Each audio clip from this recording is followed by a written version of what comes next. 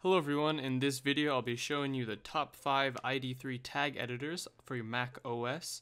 Basically what these programs allow you to do is add a lot of metadata such as the song name, the track number, the artist, the album name, basically information that changes among different players, but adding this ID3 data allows them to be the same on all platforms. So the first one is called Music Brains Picard. To use it we just have to click on Add Files, and I'm going to go ahead and open up a song. And after I select it, you can see it brings up all of this information below. It doesn't have a whole lot of information about the artist or the album, so I can actually go in and add those into the new value. I just have to double click and I can put them in. And once we're done making all the changes, we just have to click on save, and it will automatically save all of this information into our file. No more tampering needed. The next program is called iSkysoft Audio Recorder. This allows you to do a few things, including ID3 editing. You can also record songs using this program. After we've opened up the program, we can go to Library, and then go to Library, Import Local Audio. And after my file is imported, I can go in here and edit the data, so I can add a title, and I can add all the other information about it. I can either drag or also just click on it and add album artwork if necessary.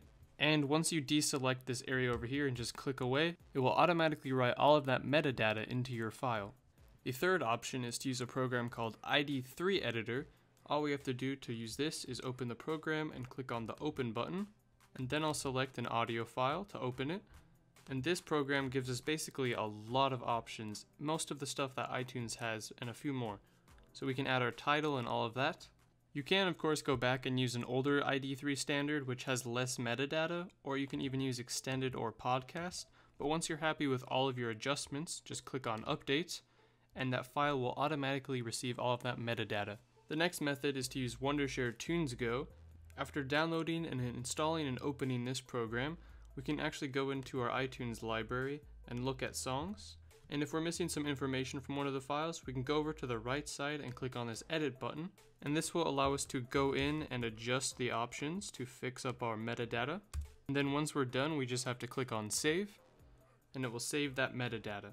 And finally we have Audacity, which is a program most people have heard about. Most people don't know how great this program is despite it being free.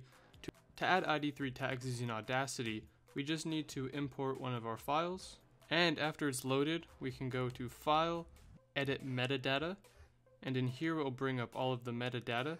We can adjust them by just clicking on them, and they also have a lot of presets with some of these.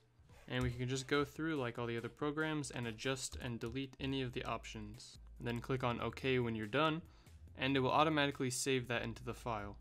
That's it for this tutorial. Those are your top 5 ID3 tag editors for the Mac OS.